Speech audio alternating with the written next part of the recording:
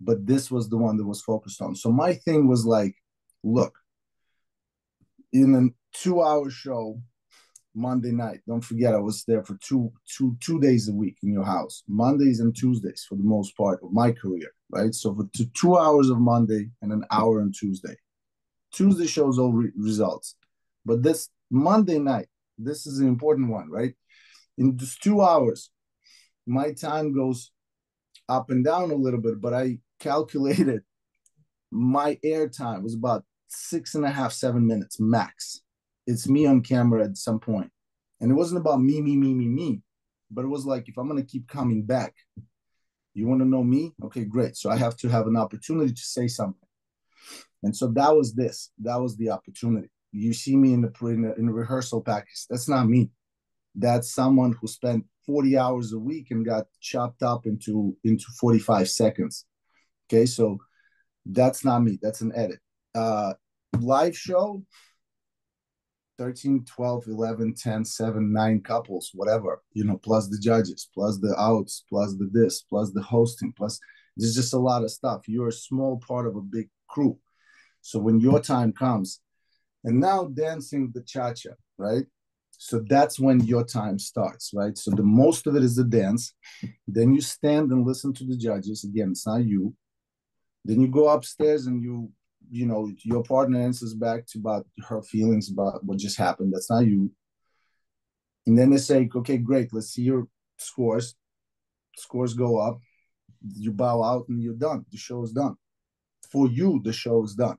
So within that time, if you find a way to say something profound, long lasting, something educational, something that people will remember you by, that's what I was not sort of hoping for, but the goal was to, find an opportunity to be heard, to have a voice to what just happened, right? And not just a soundbite voice, but the actual sentence.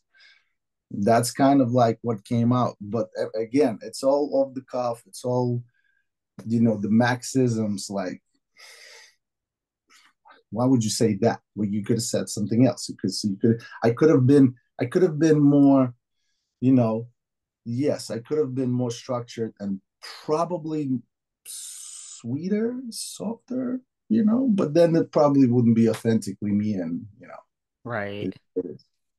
You say like each season of Dancing with the Stars, which yes, it was bigger and better, and each season like your partner was the best ever. But so like on that note, like who do you think your best partner was?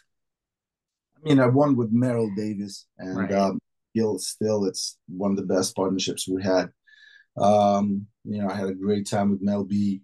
We danced well together. Again, you see, like my thing is, comparing people to people is it's terrible, but comparing dancers is fine, because that's a result. It's just like somebody who ran. I always consider dancing to be a, you know, um, sport. For me was just cross finish line first, you win. Unfortunately, in dance, it's a subjective opinion, so you don't get the finish line. You get somebody deciding when the finish line is, and it's a little weird, but once I transitioned to the art of it, and probably went away from being judged and kind of like more, I'd rather be judged by the audience, by ticket sales. Oh, we hate this guy, he sucks, we're not going to buy a ticket to see him. We love what he does, let's go see that. So that to me is more of what I'm working on or been working on ever since, is just to like, hey, love me for my product, That makes a like lot of sense. What about, you've had so many great partners throughout the 15 seasons you were there. There's a lot of housewife. 17, 17? 17. Why did I think it was 15? Oh, well, I also think it was three, but 17. wow. Yeah, Would you ever go back? I would love to. Why not? Yeah, for sure. Listen, if body allows and it does, and I'm happy and healthy, and I am, sure, why not? I'm in a different place though. If you want to get this sort of not passionate, because I'm still that, but definitely not gonna talk shit to Len. Rest in peace. But you know what I mean.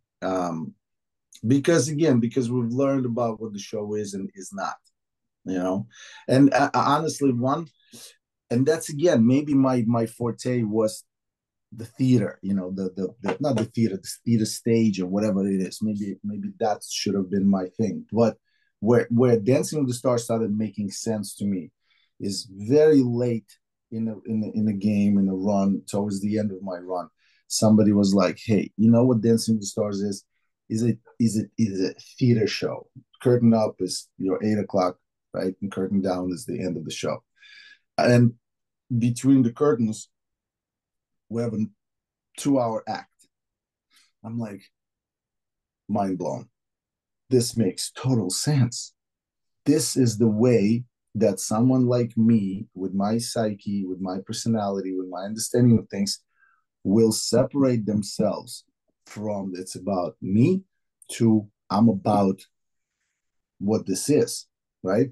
And so once I was told that, I was like, this is it. This is what I should have been told day one when I was given a job. What is my job? I was told my job was just to dance and make my partner winner. Say no more. Say no more. When do we start? Give me whoever. I don't care who it is. Because I know that my work ethic will prevail in that format. When the format became not about winning, okay, but then it's not how do I apply my work ethic? What do I apply it for? Towards. You know what I'm saying? Because if it's not about this, okay, cool. So now I was told at the end of my Dancing Stars career, it's an act.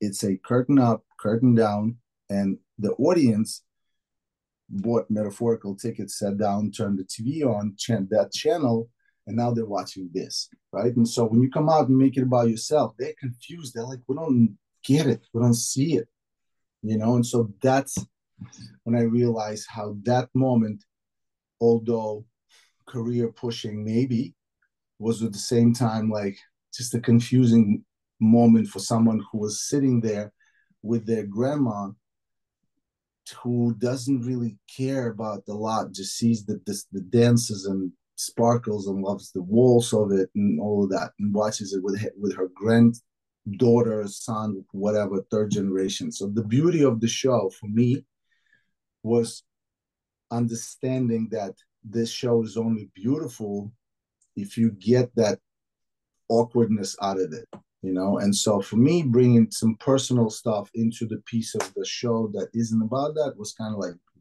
it's just a little awkward. And so that's what the reality is now for me. But I think that my forte is probably the stage, you know, in that sense. If you like what I do and the product is great, and I think I'm a big body that was able to figure out the movement, you know what I'm saying? Like I'm you know, just if I were to evaluate myself from the side, you know, I would find a lot of flaws. But if I were to point at some things that work, is the size, the movement, the way I carry